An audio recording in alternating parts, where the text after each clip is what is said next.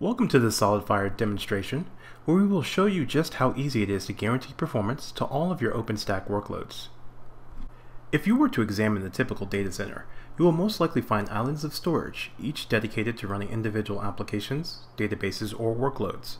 But what if you could consolidate and run all of your applications in a single storage infrastructure, while guaranteeing applications will always have the performance they need?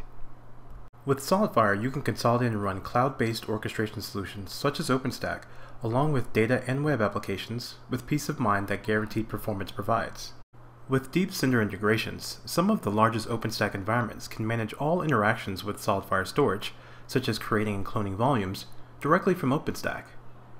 So let's take a look at what you can do in OpenStack when you have the right storage. Logging into an active Red Hat OpenStack cloud, you will see all of the instances that make up the 3 workloads we are running on our Cisco-based Agile infrastructure. The first workload is utilizing a 4-node MongoDB cluster supporting our web application's session store process. Using our Cinder integration, predefined QoS specs that set the min, max, and burst IOPS for the SolidFire storage volume are visible and adjustable in OpenStack, a unique feature only available with SolidFire. Based on its defined QoS settings, this cluster is performing as expected. Workload 2 uses a second, larger MongoDB cluster to store application user profiles, which is a heavy read operation. This workload's QoS settings should be sufficient, but we're experiencing unexpected read latency from the storage volume. Examining the volume shows that its current min, max, and burst QoS settings are not high enough to meet its performance demand. Luckily, we have defined multiple performance profiles.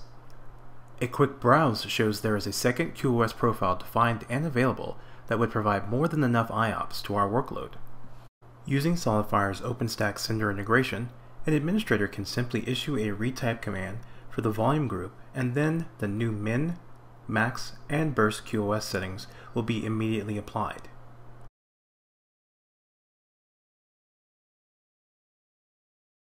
A quick refresh of the SolidFire console will reflect the new IOPS settings taking place.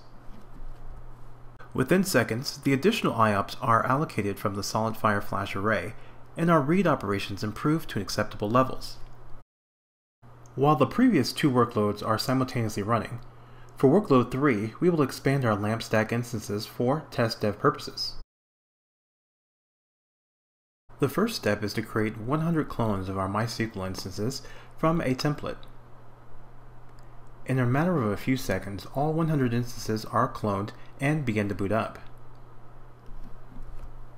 At this point, OpenStack is communicating to the SolidFire all-flash array to allocate space needed for the new cloned instances. This all happens automatically through our Cinder integration. While the new instances are coming online, we roll out a second group of 100 MySQL instances to show that while new instances are being deployed and the cluster is experiencing a performance increase, the first workload's performance is not affected.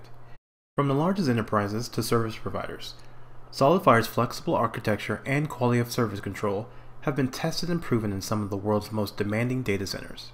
So if your goal is to run all applications on a single storage platform with the ability to guarantee performance to each application, visit www.solidfire.com/AI to find out more about SolidFire and Agile infrastructure.